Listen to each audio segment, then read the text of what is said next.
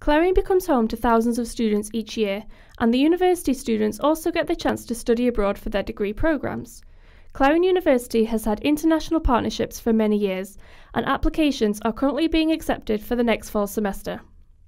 Abhijit Shinde is an international orientation leader and shares advice for outgoing students. Be prepared for the cultural shock which comes ahead.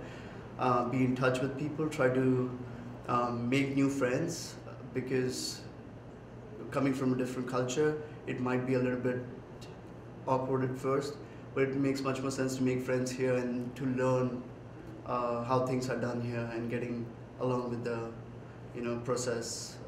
It makes it much more easier. Clarion students have a variety of options to choose from, one of the most popular being through the International Student Exchange Programme, ISEP.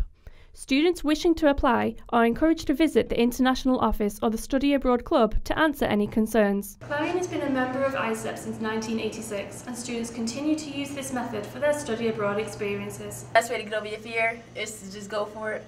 But for people, they should go if they really want to travel and, they're interested in something new, something different. I had my eyes open to a whole bunch of different experiences. I learned about a whole different culture, and it was one of the best times of my life. I met a lot of friends that I still keep in touch with till today, so it's cool. Anyone wishing to study abroad is recommended to do so in their sophomore or junior years, and can apply for either a semester or a year. Pittsburgh International Airport is the closest to Clarion University, and is where many students begin what they call a journey of a lifetime.